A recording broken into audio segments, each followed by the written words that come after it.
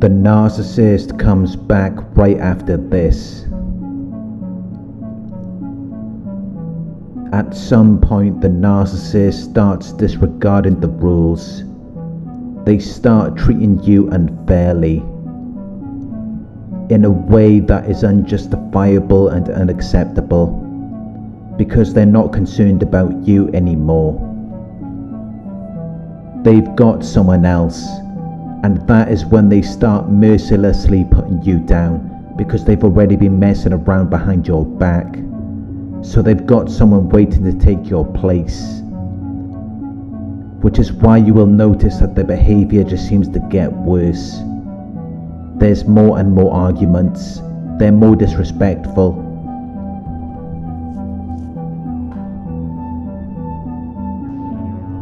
Because this new person they're dealing with has them feeling like they don't need to respect you. So they become reckless and careless. They become heedless of the consequences of their actions.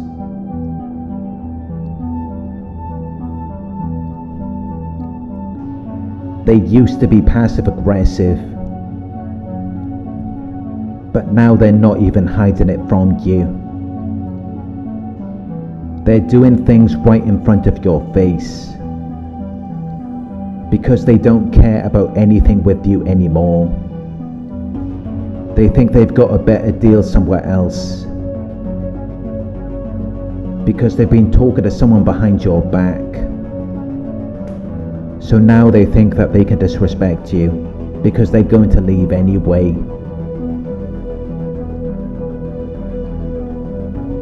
They see anything they have with you as something temporary, as something that isn't going to last long. This new person gives them the confidence to treat you however they choose to, because they're over there establishing something with someone else. But for some strange reason, they still keep coming back to you. And it makes you wonder why. Because they said all of these bad things about you. They said you're nothing. They said they didn't want to be around you anymore. So why are they still lurking in the shadows? Why are they still checking in on you? And that is how you should know that everything they said was a lie. They didn't really believe that about you. They just had to create a problem. They had to create a reason to justify them moving forward with someone else.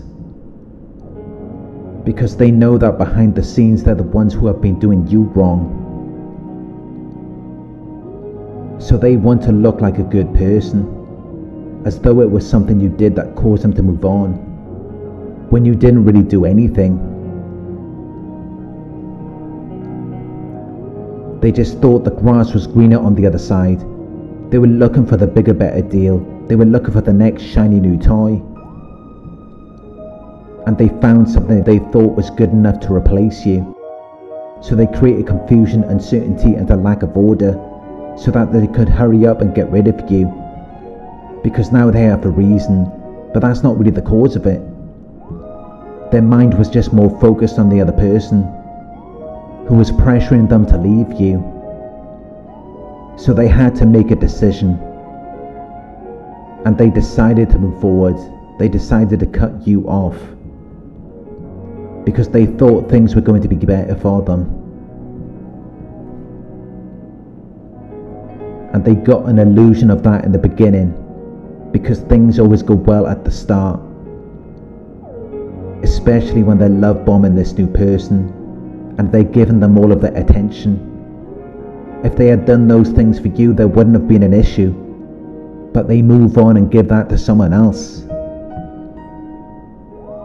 So of course things are going to go well in the beginning, because they're just getting to know each other, so they can't find any faults, because nothing has gone wrong yet.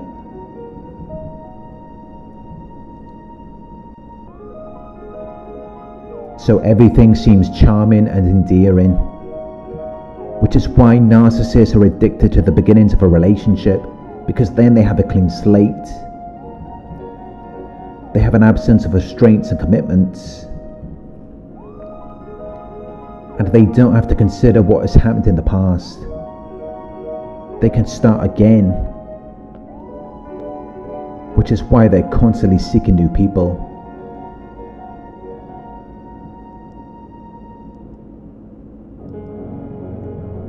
They don't value anything they already have. They don't value anyone who's already with them and knows them. Which is why nothing you did was ever enough for them. They were never satisfied or fulfilled. You did more than enough for them. But they were still bored because they had gotten used to you. It was no longer new or exciting. When everything is normal and functionable, the narcissist gets bored. That's when they start looking elsewhere. Because they're unable to relax in that type of environment. So they will desire something new. And in the beginning, it may be fun for them. But then when things start getting serious, and it's time for them to start building, that's when they have an epiphany. They start to realize that they're in the same position as when they were with you, so there was no reason for them to leave you. They left you because they thought they would get a better deal. They thought things would be better for them, but it wasn't. So once the fun is over, they start thinking about you again. And that is why they check in on you. That is why they monitor your activities and development. That is why they keep you under observation. Because they know they did you wrong. They know they treated you badly and unfairly. They come back because their new situation didn't pan out as they expected it to. Because things didn't go as they had planned. Because they can't deal with failure, so they need something to make them feel better. Maybe the other person they were with left them for someone else. So now they want to quickly come back to you, so that they still feel wanted. And so that they can get one over on the other person, so that they don't look like a fool. The narcissist comes back when things inevitably go wrong with the other person. They come back with fake apologies and sob stories. They come back with false epiphanies. And some of them may even get their family members involved. They will get their family members to tell you that they miss you, to make you think that they have changed.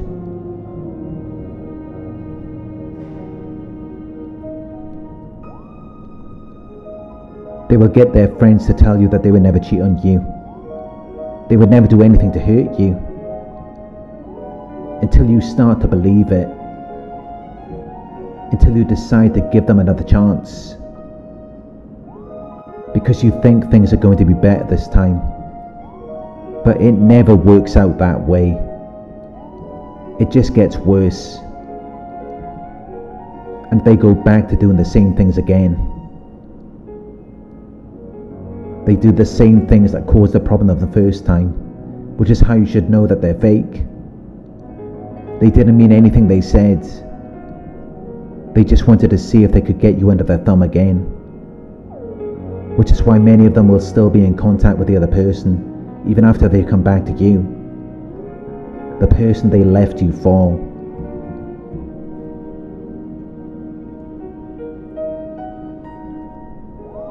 They will come back telling you that things are going to be different, but they're still talking to them. Because as long as they think someone's a fool, they will always be there. They will never completely leave them alone. They will still consider them as an option. Which is why you should never let the narcissist back in. You should never think that they have changed.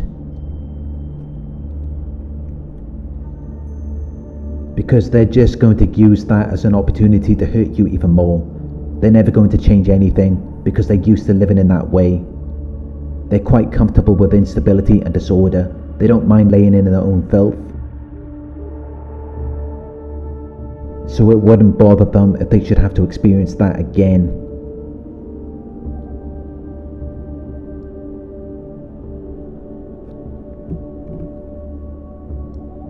But whatever they were trying to accomplish, it didn't work out, and that is why they want to come back to you.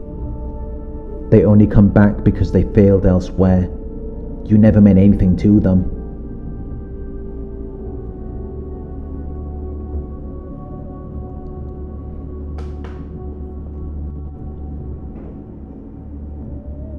You may remember those times when you used to cook food together, or when you used to walk on the beach holding hands, or when you used to laugh and joke and tell funny stories. And some of you may have lots of pictures and videos of them on your phone, and it brings back memories. It makes you reminisce. You indulge in this recollection of past events. But you need to understand that none of that was real. That person never even existed.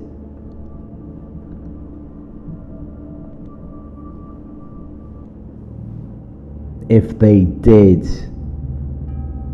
they would be there for you. They would be by your side. They never would have allowed you to go through all of that on your own. They would have been in your corner. Because they would have had the same feelings that you had for them. But they didn't feel anything. And that is how it was so easy for them to leave you. That is how it's so easy for them to come back after everything they've done. Like nothing happened. Like you never went through anything. So don't let those memories influence your decision making. It may have been real for you, but it wasn't real for them, because they're unable to experience that. They don't develop close bonds or meaningful connections. The only thing they care about is themselves, and that is never going to change no matter how much you may want it to.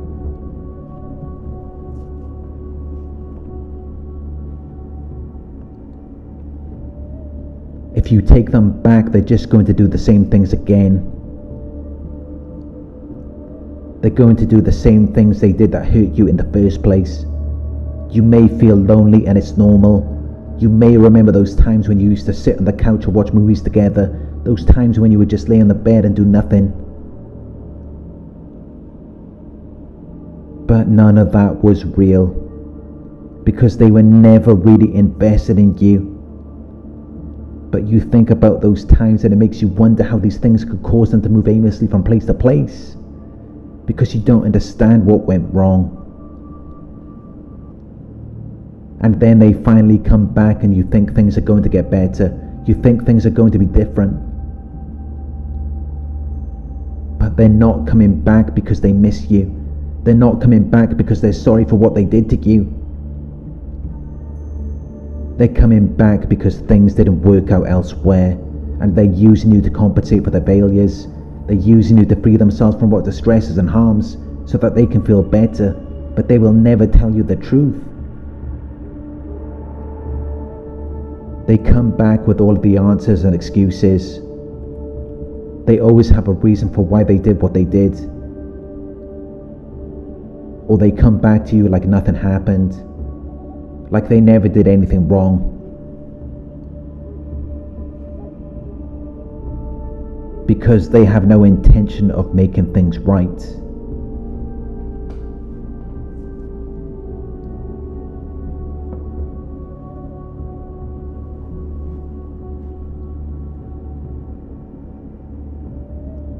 Thank you for watching. If you found this video helpful, please give it a thumbs up. Share your thoughts in the comment section. Hit the subscribe button to receive the notifications.